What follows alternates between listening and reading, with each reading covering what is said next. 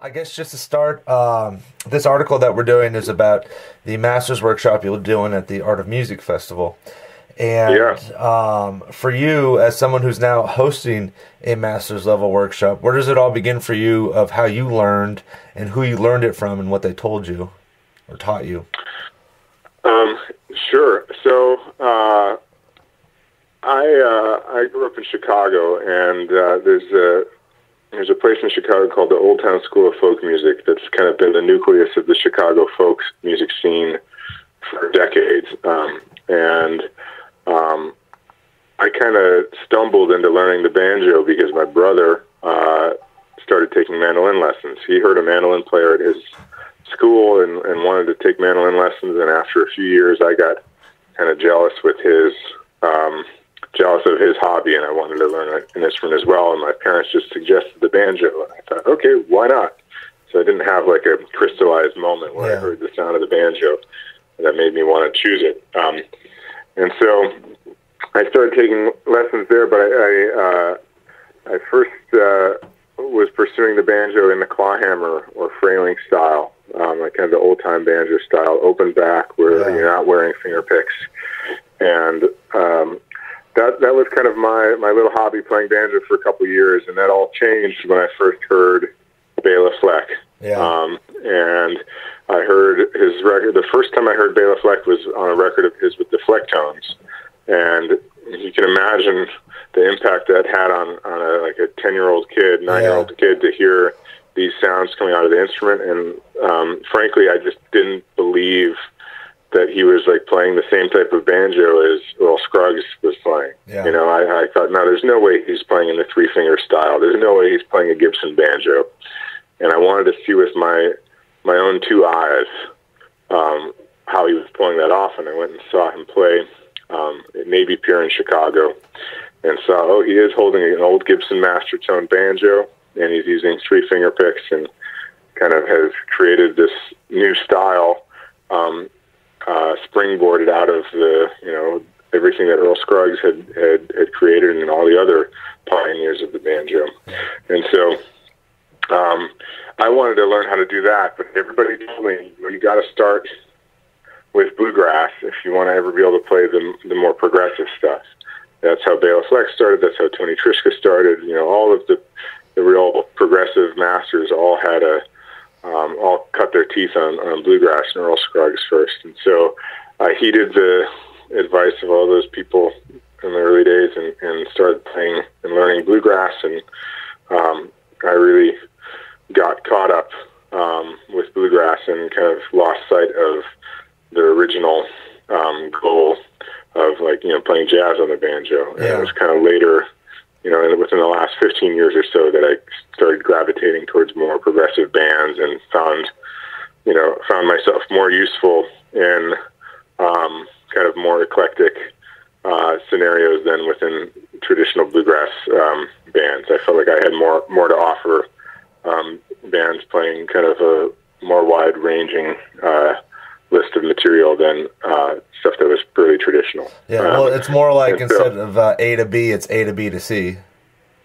Yeah, for sure. And when I do these workshops, the overarching thing that I try to implore is that it's important not to be a banjo player first and a musician second, but it's important to approach the banjo as a good musician. And I think it's real easy for people to get caught up with the idiosyncrasies of their instrument, and you kind of focus on, playing the banjo almost like it just becomes like this routine of notes one after each other, and at the end a song is sounded, but you're not playing music, you're almost just operating the instrument, almost as if it's a video game or something like that. And what I think has been most helpful to me over the years, being around some really world-class musicians, is trying to just take some overarching concepts of good musicianship and fold that into my pursuits as a banjo player.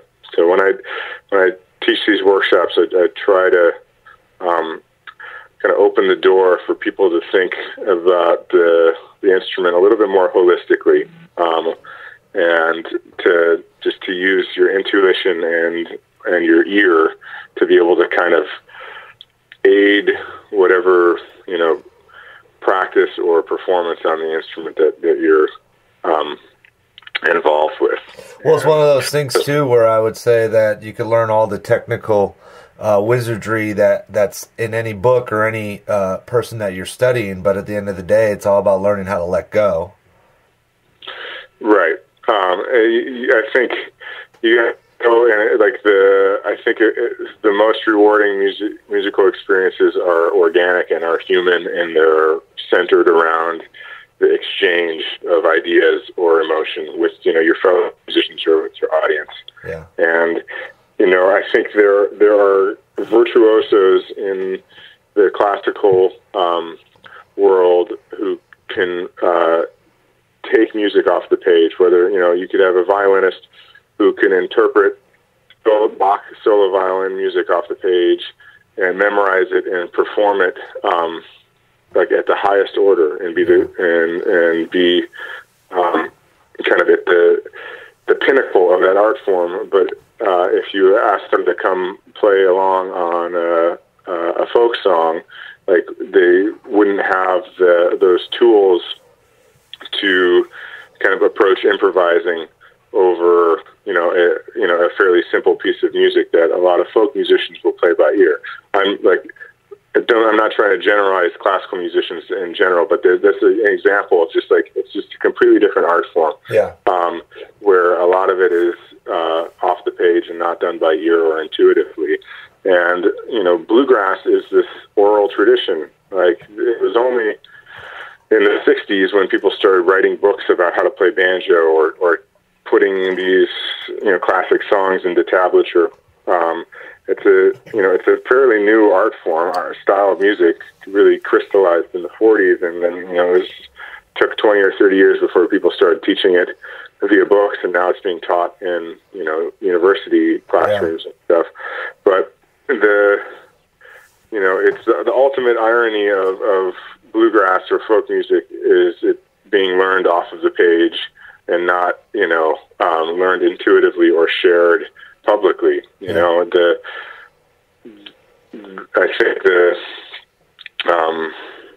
think one of the greatest things about bluegrass is the improvisatory nature of it, the spontaneity of what happens when people play this stuff live on stage, and it gives you really have a head start if you're learning this stuff out of a book where you have tablature telling you where to put each finger and what picking pattern to use. They can really give you a kind of a starter boost. Yeah. But when you get addicted to that, of needing to have something right in front of you telling you where to put your fingers, then you've kind of lost a big part of the whole tradition. Now, sorry, as you were saying. That's a okay, jumping off point there. Well, as an instructor, are you learning just as much from your students as you are teaching? I think there's a real reward in preparing kind of your thesis statement, on how you play the instrument or how to approach the instrument. And I've noticed that the times that I've put in trying to prepare for workshops or talks about how to play banjo or about music, I've kind of been more rigorous with myself of trying to really have a neatly organized and concise argument as far as how I approach the instrument. Yeah. It almost forces you to kind of to refine your own argument or thesis as far as your approach to the instrument or ethos on the instrument. And so I feel like that it's the preparation that goes into it, and the only, I think that becoming a better teacher is reliant on working with students and getting feedback from them and seeing how people internalize what you've put together. And so it's definitely a back and forth, something I enjoy. What you got a lot of I guess maybe even influence and instruction from Greg in Special Consensus.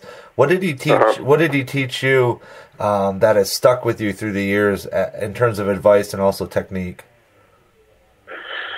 Greg Cahill. Yeah. I think he was the guy who really kind of planted the seed for me to be a musician first and foremost, a banjo player, a musician who plays the banjo, in that order.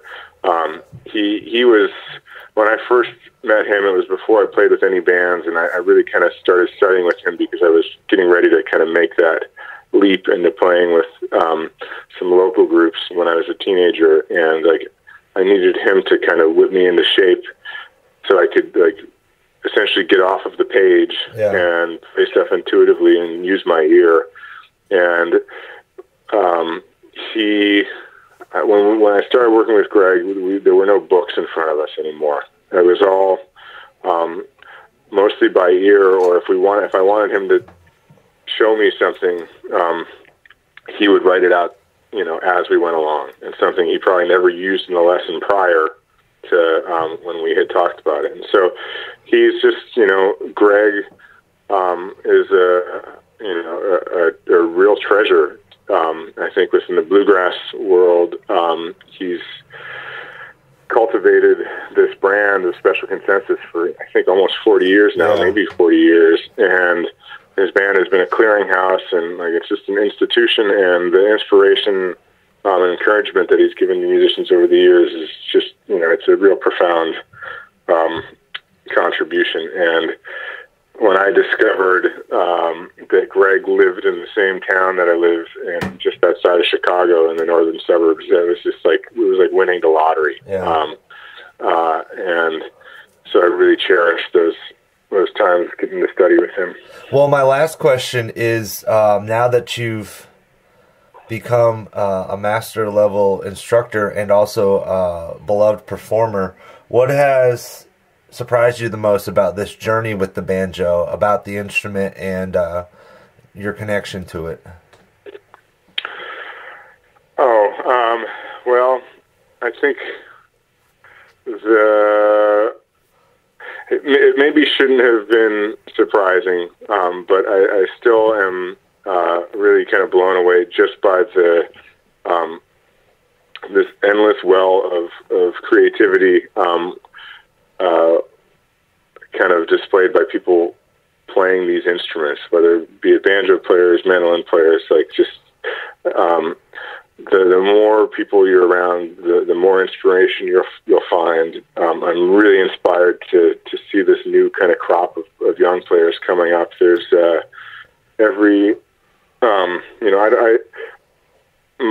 I probably spend 95% of my time as a performer and 5% of my time as a instructor, and so I do it from time to time. And the last time I was involved with a seminar was down in Savannah, Georgia. They have this thing called the American Music Seminar that's part of the Savannah Music Festival, and it's a week-long kind of seminar where they have maybe a dozen or 2 dozen instrumentalists and from all over the world, through really the brightest lights in guitar and banjo and bass, any folk instrument. There was an amazing hammered dulcimer player there, mountain dulcimer player there this year who blew me away, and it was just, it just put a big smile on my face to see the level that these players are playing at, and more importantly, just the ideas that they're having. It's one thing to find people who are great technicians, but coming away from that seminar this year, it was around all these young players, and it's these people have the chops, but they also have ideas. They have stories they want to tell through their music, and that really bodes well for the future of this music.